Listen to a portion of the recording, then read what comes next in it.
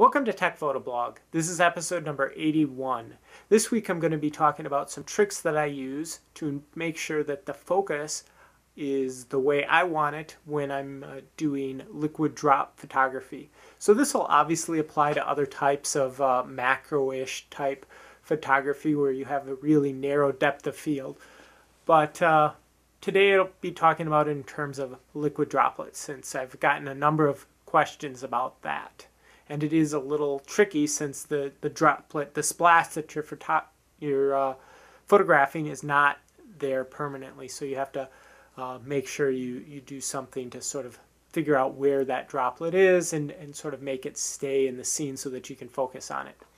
So I'll be talking about that. But before I get into that aspect of this video, I wanted to talk about focusing charts. So if you just go to Google and search for focus charts under Google Images, you'll get a whole bunch of different ones. I'll put a link into this one that I'm using in the show notes, but basically I like this one because it has these numbers on here, and they're basically in centimeters. You could get one for inches as well, and it's not actually 1 centimeter. It's like 1.4 something centimeters, which is basically 1 centimeter of depth if you have this sheet at a 45-degree angle to the image you're photographing. So when it says 1 on here, it actually is 1 centimeter of depth, even though the sheet of paper is at a 45-degree angle, which is, you know, a kind of clever way of doing things and really lets you sort of plan out how much depth of field you want and make sure that the focus is sort of set up on the center of the droplet. So here's the setup I'm using for droplet photography today. And I'll just show you the menu settings. I've gone through the menu settings and how to set them before. I actually used the auto calibrate today and then adjusted things a little bit. But I just want to go through the different menu settings so people can see what they are. Go check out another video if you want to sort of see how they're set up. But today we're going to be talking about focusing, and what I've typically done most of the time in the past is I've got this socket extender, and I'll put that into reservoir like that. Then I'll activate it to make sure that it's hitting, so it's hitting the very center of the ratchet. So that means that the droplet is going to land right there. So now we can focus on that ratchet. And you could use the autofocus on your camera, but that's not as exact as using a live view if you have that feature. So I typically use live view. And with live view, what I'll do is I'll zoom in till I'm fully zoomed in. Then you can adjust the focus until it's right where you want. And now it's focused. I'll zoom back out.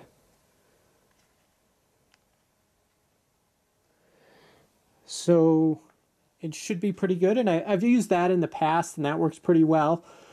But today I'm going to talk a little bit about sort of this focus sheet. So as I mentioned before, I typically set it, you're supposed to set it at a 45-degree angle, like so. And what this will allow me to do is say, oh, I know the drop is going to be about 1 centimeter forward and 1 centimeter back. So now if I focus on sort of this center line, I can make sure that the camera, here, let me just take a photo. So what we see here is that the depth of field is really narrow here, even though my aperture is 16. So that if you had like a 2.8 aperture, I would expect something narrow like this, but with a 16 aperture, I would expect something wider. And it actually is wider. The problem is that live view always sets the aperture to 2.6. So you can actually use the aperture adjust button on your camera. It's right down, where is it? It's kind of hard for me because the camera is tilted. But it's basically I can tilt that and it makes things dimmer when I hit the, I call it the aperture adjust button.